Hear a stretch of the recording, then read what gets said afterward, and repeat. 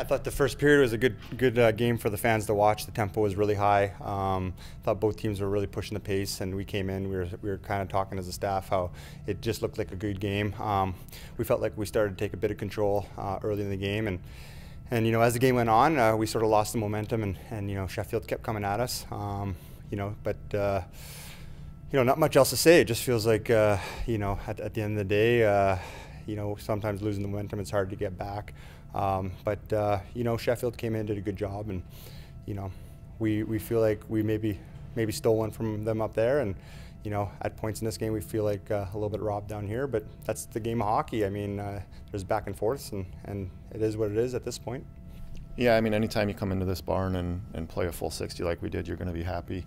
We knew it was going to be a hard night. We knew that they'd come out hard, especially that first 5 minutes. I thought we weathered the storm well there, got into our systems, and as the game went on, I thought we got better. Good hockey team. I thought Matt Greenfield played outstanding the first 40 to keep that game at 2-1.